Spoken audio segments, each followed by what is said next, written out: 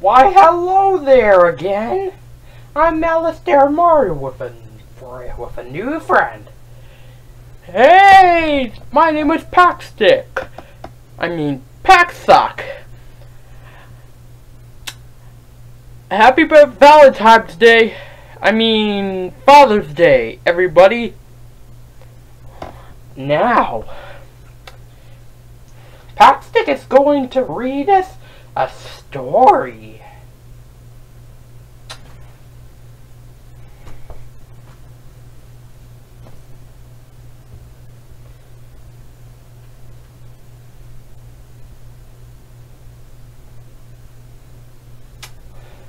It's called Zen Shorts.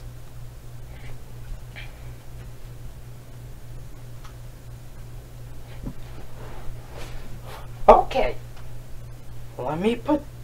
Where did I put that CD? Oh, there it is.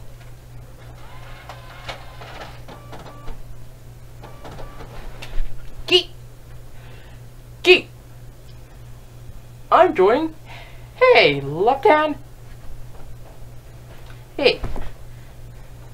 Stop touching me. Sorry. Zen Shorts. Written and illustrated by John J. Muth. When you hear this sound, it's time to turn the page.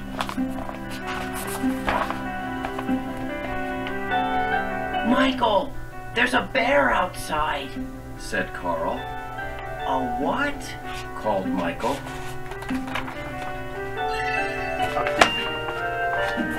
A bear. He's really big, and he's in the backyard. What's he doing? Michael asked. He's sitting.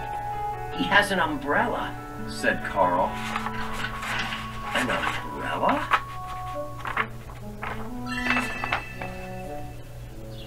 By the time the boys got outside, their sister, Addie, was already talking with him. I'm sorry for arriving unannounced, said the bear. The wind carried my umbrella all the way from my backyard to your backyard. I thought I would retrieve it before it became a nuisance.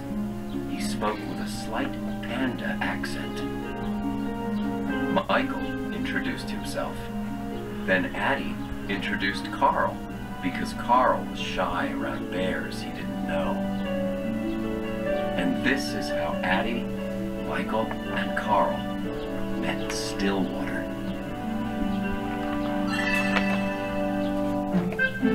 The next day, Addie went to have tea with Stillwater. Hello? Addie said as she stepped inside.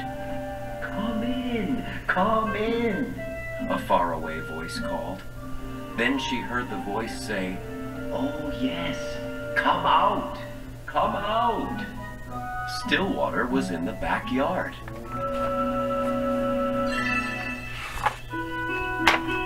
He was in a tent.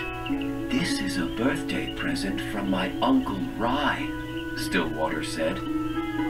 He always gives presents on his birthday to celebrate the day he was born. I like it so much that I'm not staying in my house right now. Stillwater invited Addie to sit with him. You brought me some cake, said Stillwater. That was very nice of you. Is it your birthday? He asked.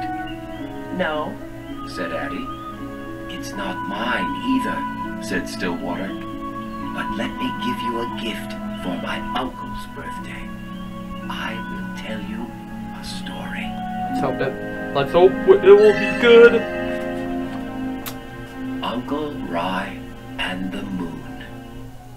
My Uncle Rye lived alone in a small house up in the hills. He didn't own many things.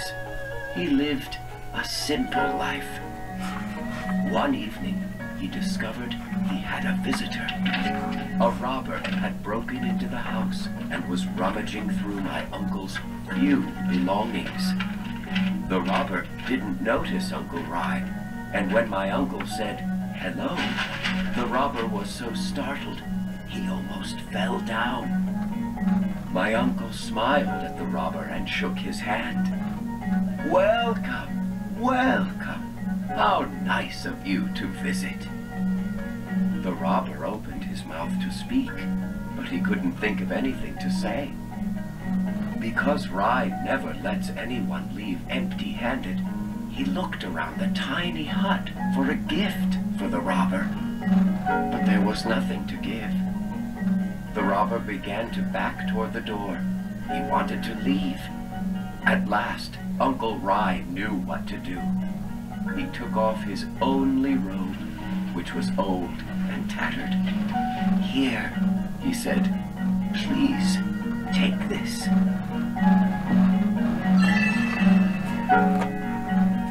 The robber thought my uncle was crazy. He took the robe, dashed out the door, and escaped into the night. My uncle sat and looked at the moon, its silvery light spilling over the mountains, making all things quietly beautiful. "Poor man," lamented my uncle. "All I had to give him was my tattered robe. If only I could have given him this wonderful moon."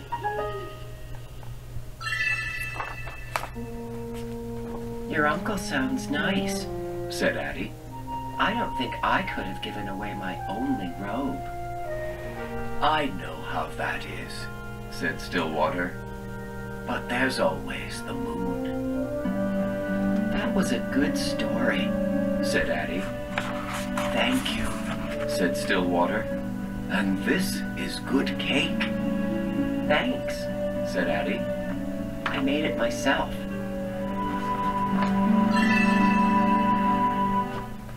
The next day, Michael went to see Stillwater.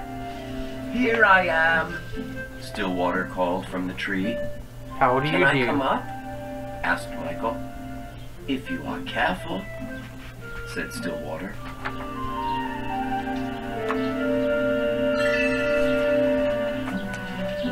"What if we could fly?" said Michael. "We could cast shadows on clouds," said Stillwater. "But what if we fell?" said Michael. "If we fell, we might break something," said Stillwater. "That would be bad," said Michael. "Maybe," said Stillwater. "Maybe?" asked Michael. He's got to tell the story. The Farmer's Luck. There was once an old farmer who had worked his crops for many years. One day, his horse ran away. Upon hearing the news, his neighbors came to visit. "Such bad luck," they said sympathetically. "Maybe," the farmer replied. The next morning, the horse returned, bringing with it 2 other wild horses. "Such good luck!" the neighbors exclaimed. "Maybe," replied the farmer. The following day, his son tried to ride one of the untamed horses, was thrown off, and broke his leg. Oh no, that Again, sounds bad. the neighbors came to offer their sympathy on his misfortune. "Such bad luck," they said. "Maybe," answered the farmer. The day after that, military officials came to the village to draft young men into the army to fight in a war. Seeing that the son's leg was broken, they passed him by. "Such good luck," cried the neighbors. "Maybe," said the farmer.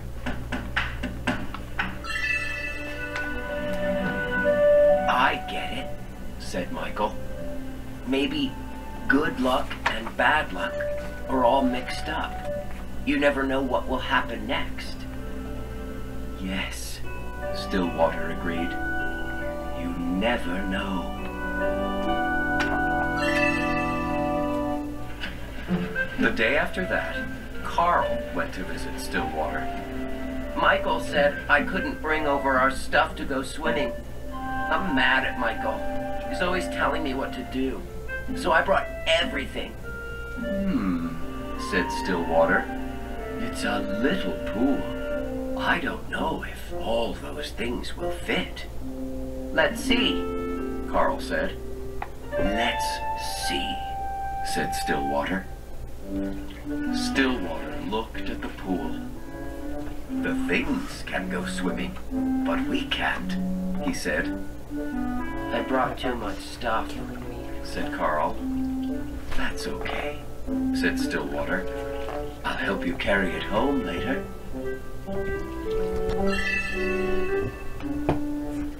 Why does Michael always have to tell me what to do?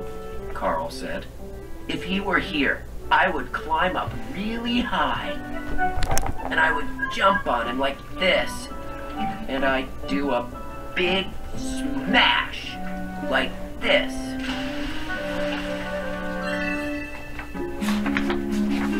Later, Carl and Stillwater had tea. Carl, said Stillwater, you spent the whole day being angry with Michael.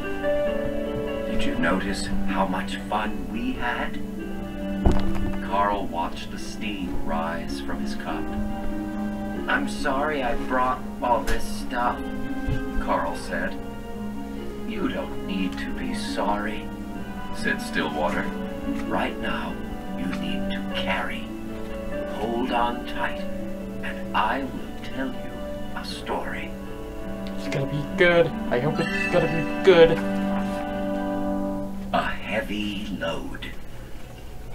Two traveling monks reached a town where there was a young woman waiting to step out of her sedan chair. The rains had made deep puddles, and she couldn't step across without spoiling her silken robes. She stood there, looking very cross and impatient. She was scolding her attendants. They had nowhere to place the packages they held for her, so they couldn't help her across the puddle. The younger monk noticed the woman, said nothing, and walked by. The older monk quickly picked her up and put her on his back, transported her across the water, and put her down on the other side. She didn't thank the older monk. She just shoved him out of the way and departed.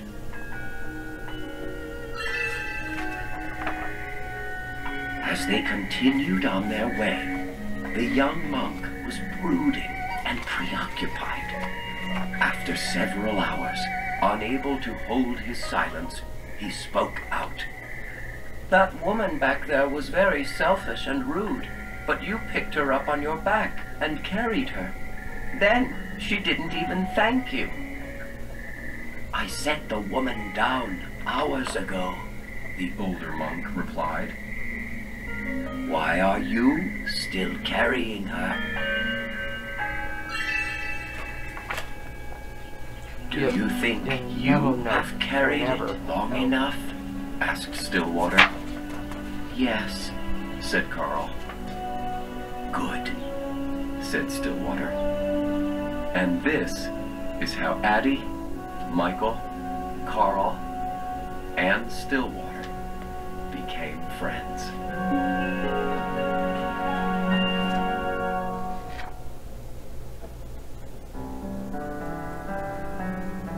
Author's note. What is Zen? Zen is a Japanese word that simply means meditation. In Zen, the teachings of the Buddha have always been passed down from teacher to student. The Buddha's method of meditation was to sit very still, yet remain completely alert, allowing first one thought and then another to rise and pass away, holding on to none of them. When you look into a pool of water, if the water is still, you can see the moon reflected. If the water is agitated, the moon is fragmented and scattered. It is harder to see the true moon. Our minds are like that. When our minds are agitated, we cannot see the true world. Stillwater's name came from this.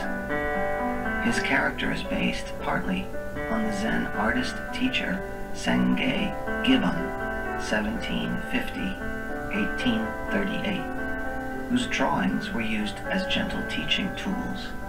He was known for his humor and unorthodox teaching style. Uncle Rai is based on Ryokan Daigu, 1758-1831. He was one of Japan's best-loved poets.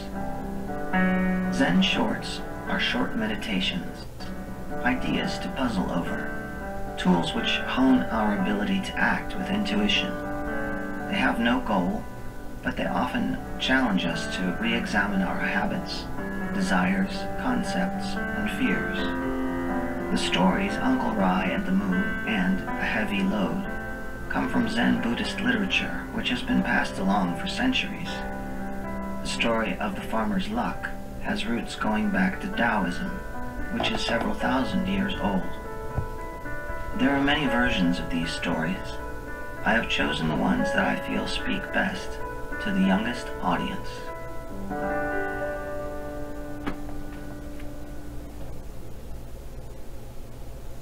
That